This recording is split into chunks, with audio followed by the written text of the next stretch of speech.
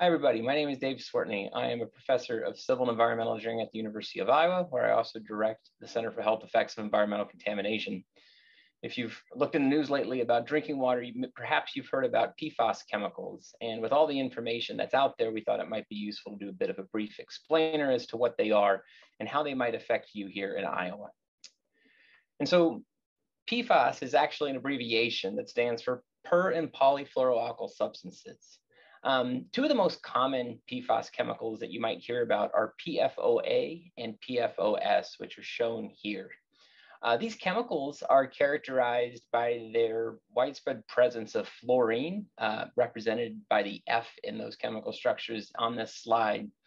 PFOA and PFOS get their name from how we group PFAS chemicals based on their size. And so you see octane or octanoic in their name. That's actually a reference to the length of the carbon chain that makes them up. And so there's 8 carbons, and that's where that octane comes from. But in reality, that PFAS themselves are actually a large family of about 3,000 or more human-made fluorinated chemicals. They vary primarily based on their size. I talked about how PFOA and PFOS have 8 carbon chains. Other PFAS generally have shorter chains. And so, for example, here in this table, this is the list of a subset of the family of PFAS chemicals that the EPA has developed a standard test method for that allows them to measure the presence of PFAS in water or other substances like soil. And they all vary based off of, again, the length of their carbon chain. And they all then have a similar acronym that somehow links back to that. And so it's a little bit complicated and a bit of an alphabet soup. But when we think about PFAS, there are the 2 major ones that we know a lot about, PFOS and PFOA. But there's actually so much more, and there's more that we're discovering day after day because of their ubiquitous use in industry and commerce.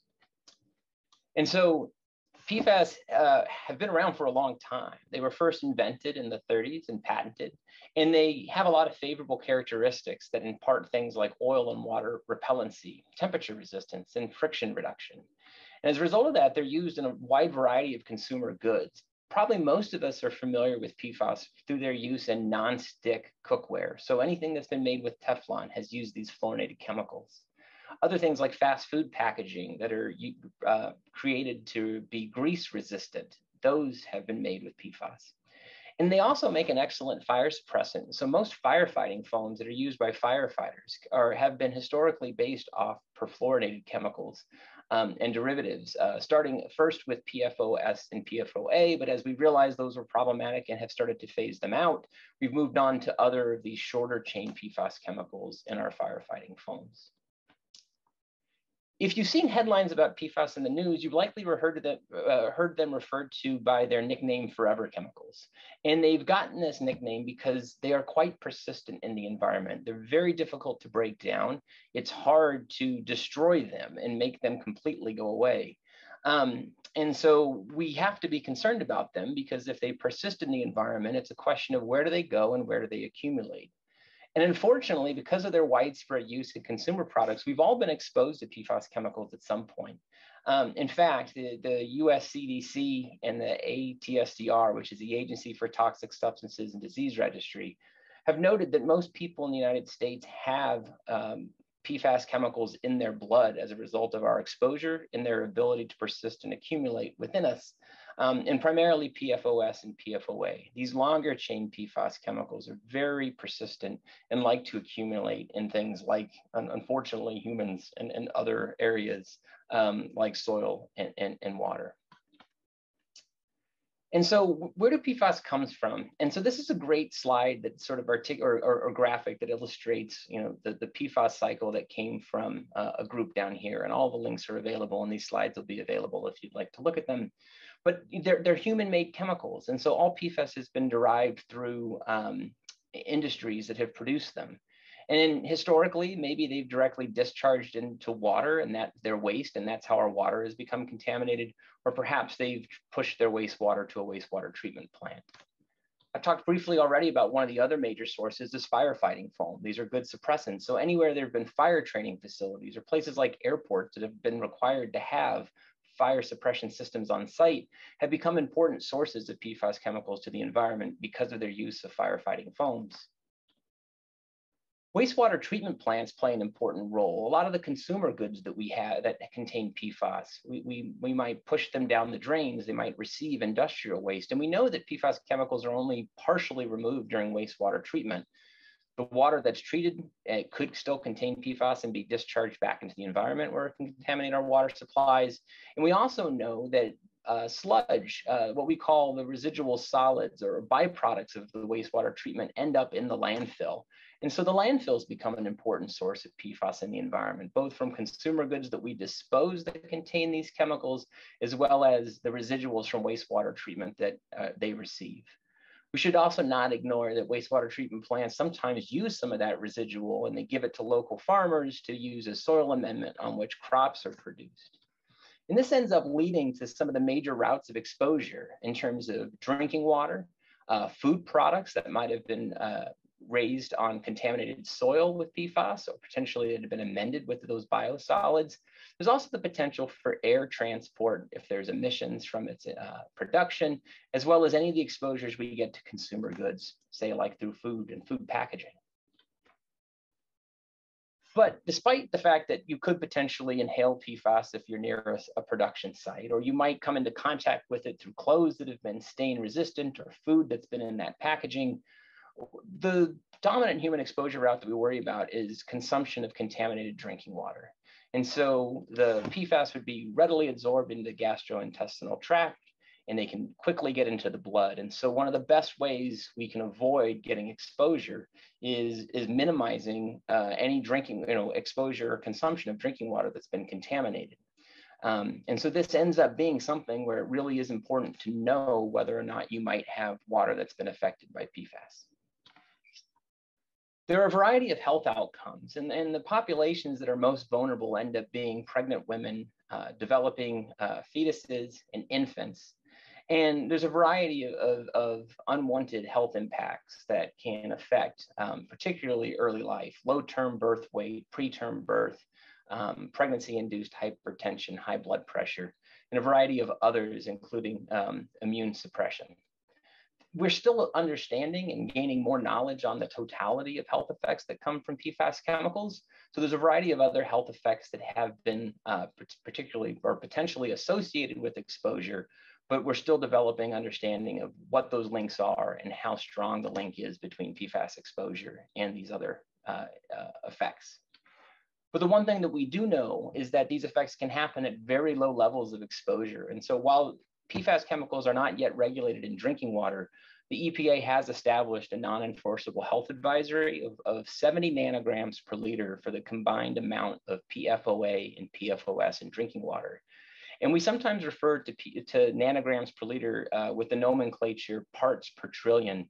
And this is a pretty low level, particularly when we think about what we regulate in our drinking water. Most drinking water regulations are set at about 1,000-fold higher in what we call part per billion levels. And so we're really looking at effects through potential exposures to PFOS and PFOA that are quite low compared to the things we typically worry about in our drinking water supply. So where do we have vulnerabilities then? And so one of the biggest vulnerabilities in my mind for drinking water are private wells that are unregulated, that are near a known source of PFAS in the environment. And so you can look at the headlines. So if you know you're near an industrial site or perhaps a historical industrial site that's been shut down due to its environmental contamination, wells near those have been found at risk. Near landfills, since we know landfills can be a source, private wells are vulnerable potentially there. And anywhere we've been using firefighting foam that would contain PFAS, we have the potential for there to be contamination of adjacent wells. And so whether that's airports, which have had to have fire suppression systems, or near firefighting training facilities, these would be potentially high-risk areas if you had a well that was prone to contamination. If you're on a community supply that's regulated by the EPA, again, PFAS isn't yet regulated in water. The EPA is moving in that direction. And as a result, most of these community water systems, the municipalities that might serve large cities, or bigger communities and towns are starting to test for PFAS and working towards where there might be a regulation put in place. Some of this testing is set to take place in 2023 and 2025, but states are also moving much faster than that, including here in Iowa. So you should be aware that the Iowa Department of Natural Resources has developed their own PFAS action plan. And their focus area number one, as their primary focus, is to identify and minimize exposure of Iowans to PFAS in public drinking water. And there's prioritized testing for what they've considered higher risk facilities that are serving communities that should begin in 2021, because there have been, based on DNR's estimation, about 1,100 sites in Iowa that PFAS has been either used or potentially stored. And they've used that to then prioritize where there might be community water systems nearby that could be at risk. So what can you do? If you are served by a public water supply, I would encourage you to contact your community water provider and inquire about their plans for testing. They should be able to talk to you about their interactions with the DNR as they think about how to move forward with assessing the risks of PFAS in Iowa. If you're on a private well, I would encourage you to assess your vulnerability based off, do you live near any of these sites that we know are historically causing problems for private wells when it comes to PFAS contamination? And if you are concerned, then contact your local county public health department. Free testing for PFAS could be available through the Iowa Grants to Counties program, which is used for testing water quality in wells. The standing health advisory set by the EPA should allow funds through grants to counties to cover PFAS testing. And then all Iowans should be encouraged to visit the DNR's PFAS website to read through and become acquainted with their action plan. Testing is available for a fee to all Iowans through the State Hygienic Laboratory for their drinking water, but there is a cost associated with that. And there are options for in-home water treatment, like reverse osmosis systems, that have proven most effective at removing PFAS if you are concerned about any potential exposure you might be getting to your drinking water. So thank you very much for your attention. You are welcome to send questions to me at my email address or call at my office phone number, or you're welcome to visit the website for the Center for Health Effects of Environmental Contamination to learn more about what we do and reach out to us with your inquiries. Thank you.